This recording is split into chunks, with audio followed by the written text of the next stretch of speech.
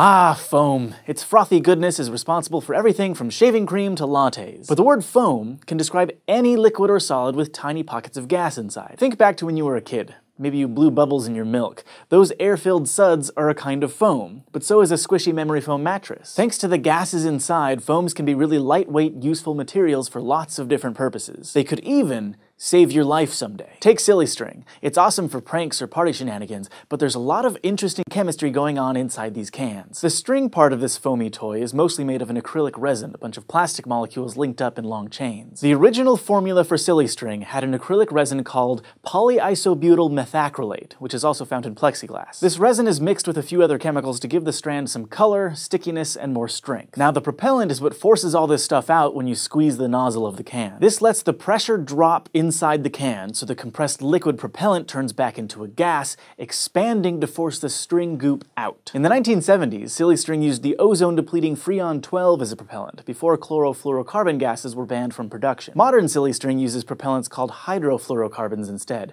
which are cousins that don't damage the ozone layer, but are still potent greenhouse gases. Squeezing out this mixture of ingredients creates thin, foamy strands with lots of help from surfactants. Surfactants are molecules that can be found in detergents around your home. They have a water-loving hydrophilic end, which interacts with water molecules, and a water-repelling hydrophobic end, which interact with other molecules like the ones in air or oil. So when the silly string liquid gets exposed to air, surfactants like sorbate and trioleate basically stabilize the bubbles of air inside them to make a fluffy, sticky foam. It's a fun and messy toy for kids, but this lightweight foam has also been used for serious safety by the US military, to detect tripwires near explosives. If they spray silly string into an empty room and it falls to the ground, the room is safe. But if there's a tripwire or another hazard, the foam will hang off of it without setting off the booby trap. Another cool, sometimes canned foam is spray foam insulation, also called spray polyurethane foam, or SPF for short. It's that whitish yellowish stuff that you might see in houses under construction, or even just in your garage, and it's designed to expand and harden to control heat and airflow. To make this foam, two separate mixtures are combined and sprayed at the exact same time. One container, usually called Side A, contains some of the chemical building blocks of polyurethane, the polymer SPF is named after. They're called isocyanates, which are a kind of organic chemical that all share a functional group of reactive atoms. And they're used in a lot of coatings, glues, and foams. Side B stores the other building blocks called polyols, which have a bunch of hydroxyl functional groups. Side B has some other stuff in it too, like fireproofing chemicals, catalysts to speed up the reaction, surfactants, and a blowing agent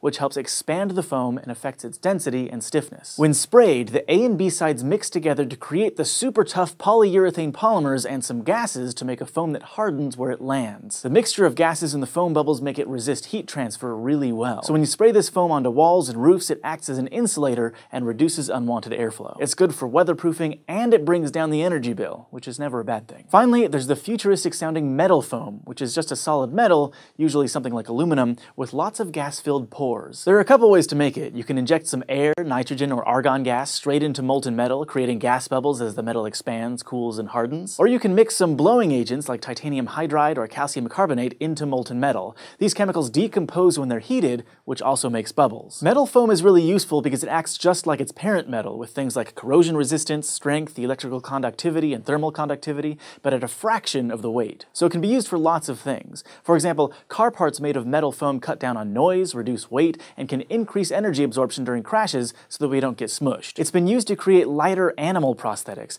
and researchers are developing metal foam that mimics bone for biomedical implants that hopefully won't be rejected by the human body. There's even research into composite metal foam, which combines several metals for even more strength and could be developed into bulletproof armor. So foam's not only for parties, it can save lives. Thanks for watching this episode of SciShow, brought to you by our patrons on Patreon. If you want to help support the show, just go to patreon.com/SciShow, and don't forget to go to youtube.com/SciShow and subscribe. Futuristic alternative to plexiglass. Transparent aluminum. This stuff is supposed to be so strong that it makes up the viewports of the Enterprise. The coolest part, though, is that this stuff is not just science fiction.